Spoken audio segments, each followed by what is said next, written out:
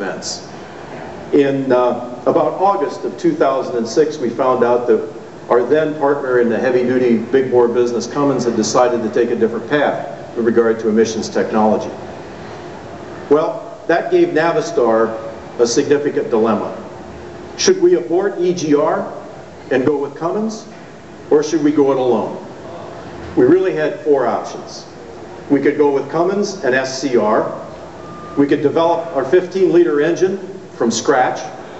We could find a partner in Europe or somewhere to develop a 15-liter engine, or we could find a North American solution.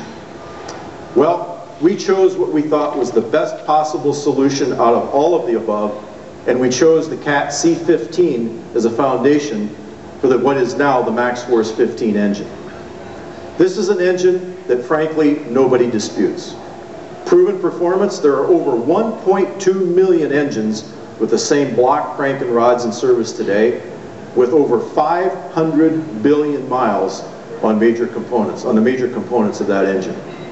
So 2 years ago, some of you remember, in 2009, we demonstrated what was then the first running version. It wasn't a prototype. How can you call an engine with 500 billion miles on it a prototype? It was the first version of then what was going to become the MaxxForce 15. It was a combination of a Caterpillar proven block and hardware and Navistar's fuel, air, and EGR and electronics. Well, for the past 2 years, our engineering group has been refining and fine-tuning that design. They have not been designing and testing a new engine. They have been fine-tuning the components of two already proven products.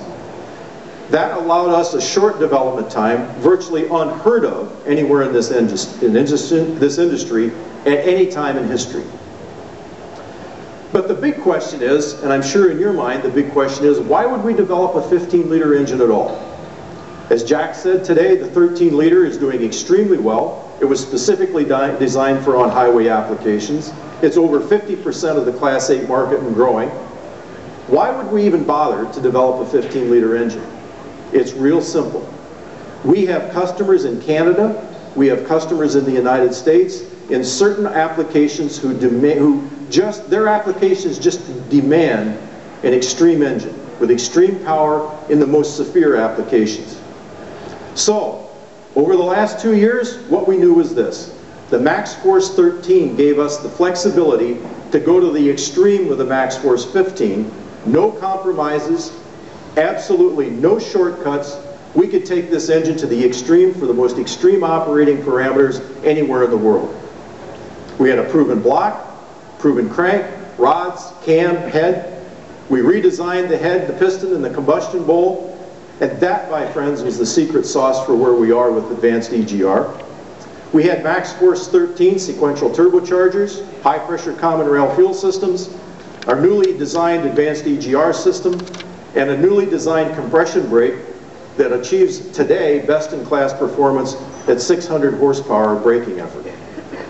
We had MaxxForce 13 engine controllers and electronics, and today we have an engine that develops between 435 and 550 horsepower, 1550 to 1850 foot-pounds of torque, with multi-torque ratings available in highway applications, the most rugged 15-liter engine in the market today.